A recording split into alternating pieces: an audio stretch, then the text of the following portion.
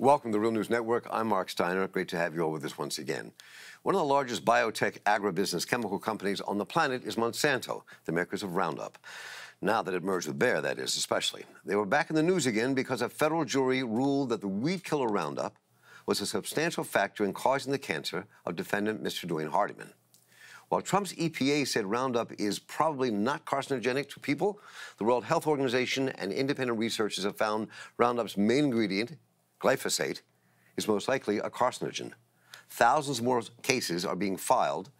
What will this mean? And what will this portend for Monsanto and the future of their products, the battles with agribusinesses, and for the rest of us? Well, we're joined today by Samara Geller, who is senior researcher and database analyst with the Environmental Working Group. And Samara, welcome. Good to have you with us. Thank you for having me. So I want to start with this short video of the lawyer who won the case. This took place last month in February when he was commenting on the case and his deposition he took with the folks from Monsanto. Let's listen to what he had to say. When I took Monsanto's deposition, I took their corporate representative deposition, he said to me that there's no evidence across the board that there's any association with cancer. That's just nonsense. There is a mountain of evidence. And this company needs to get straight and to be honest with its customers and say, listen, there is evidence that it's associated with cancer, and let people make a choice about whether or not they use the product. This case is about failure to warn. And the simple fact is they haven't warned, and they're going to keep being sued until they do. So, I misspoke. It was Edwin Hardiman who the case was just decided. But I'm curious your perspective on this. You have what he was saying here in this as he was taking the deposition before the verdict took place, and clearly our EPA in the United States has been saying that there's probably no connection. There's probably real connection between that product, Roundup, and their products and cancer. The World Health Organization, some independent researchers have found just the opposite, that there probably is. And nobody really spoken definitively, as I've read or seen so far. But so talk about this debate going on and what that really means. So there is mounting evidence showing a link between glyphosate and cancer, specifically non-Hodgkin's lymphoma. So in 2015, the International Agency for Research on Cancer, or IARC, which is part of the World Health Organization, they classified glyphosate as a probable human carcinogen. Also in 2017, the state of California included glyphosate on its Proposition 65 registry. So this Proposition 65 registry is a list of chemicals that the state of California publishes every year. That list contains carcinogens, also reproductive and developmental toxicants. And so we have the World Health Organization, which is fiercely defending its position on glyphosate as being a probable human carcinogen. We have the state of California, which is also aligned with the World Health Organization. But we also have emerging evidence coming out of the University of Washington. So these researchers recently did a meta-analysis. So they actually pooled data from studies that were published between 2001 and 2018. And so this particular subset of studies actually found a 41% increased risk in non-Hodgkin's lymphoma in the highest exposed group. So that's pretty damning evidence right there. So that's a very compelling link between glyphosate and the development of cancer, specifically non-Hodgkin's lymphoma.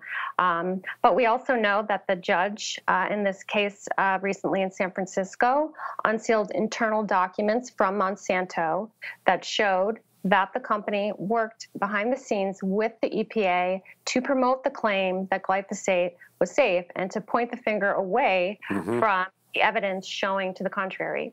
And now there's a second phase of this trial, as I understand. Is that correct? Right. So we're actually in that second phase right now. So the jury will have an opportunity to review this evidence, this batch of unsealed documents from Monsanto. Also, Monsanto publicly worked to discredit the valid work of researchers and the valid conclusions of scientists revealing the harms of this chemical. So I want to play another clip here for all of you and for our guest. This is a gentleman who actually took the case, that won the first case last year, leading up to this year's case. And this is what he had to say. I found it really interesting and compelling, and I want to see where we think this might take this entire struggle. Why was the label important?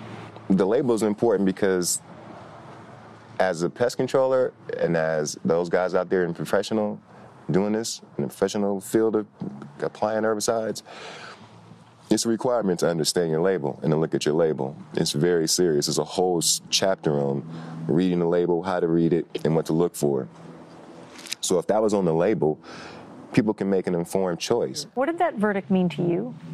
The verdict really meant to me that this thing was not done in vain. And I remember standing there saying to myself, if I lose this case, this company is going to be able to get away, and then they'll be able to say, see, I told you our stuff didn't do that. So, Samara, since there are like 11,200 cases, we talked about that, are now going to be brought against Monsanto, and that we've heard these are not precedent-setting, these last two cases were not precedent-setting in regard to these other cases coming, but they clearly are going to have an effect.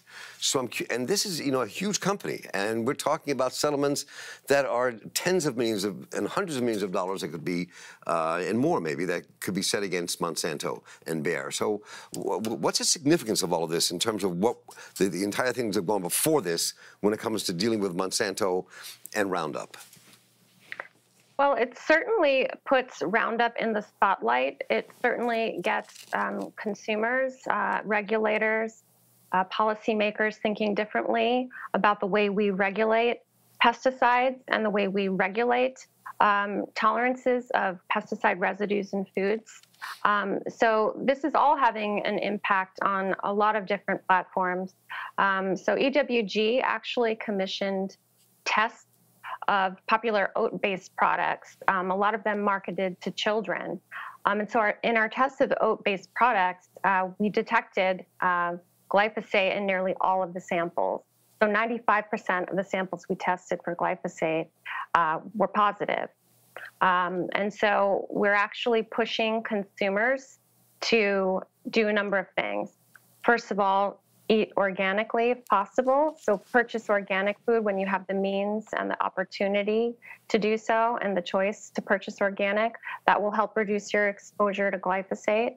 But what's really important to note about the way that the EPA regulates pesticides is that they often set the tolerances far too high to be adequately protective of children's health. We know children are heavily impacted by pesticides. We know that there are children eating oat-based products that are growing, their bodies are developing, and they're more susceptible to harms, including cancer.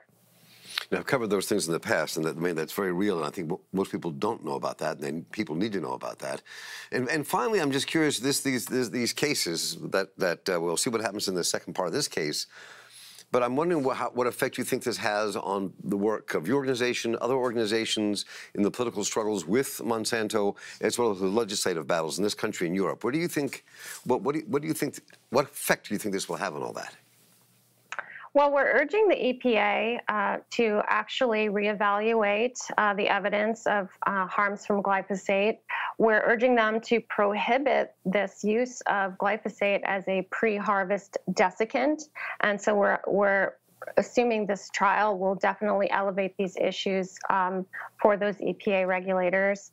We're also looking to the FDA to really step up their game. They've been really woefully inadequate at releasing information that would help us to fully understand the scope of the problem. So right now, FDA recently released data on the detection of glyphosate in corn and soy, but they've really withheld data on some other food crops. We know it's in wheat, we know it's in barley, we know it's in beans.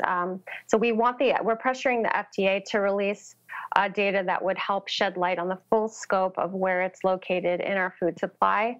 We're actually looking towards some recently introduced legislation by Representative DeLauro. She's a representative from Connecticut, and she's promoting the idea that we should prohibit use of glyphosate as a pre-harvest desiccant on oats. The bill's also calling to reduce the permissible residue level of glyphosate by 300-fold. So it's from 30 parts per million down to 0.1 parts per million. So that's pretty significant. So this bill would dramatically lower people's exposure to glyphosate, including children's exposure. They want the USDA to routinely test these products fed to children and marketed to children. That's one component of DeLauro's bill. Well, clearly this is the kind of pushing some new issues out here and kind of extending this in ways that hasn't happened before. We'll have to really follow this closely. And Summer Aguilar, first, A, thank you for your work, and B, look forward to talking to you again as we follow Monsanto and see where this goes. Great. Thank you so much. Thank you so much. And I'm Mark Steiner here for the Real News Network. Thank you all so much for joining us. Take care.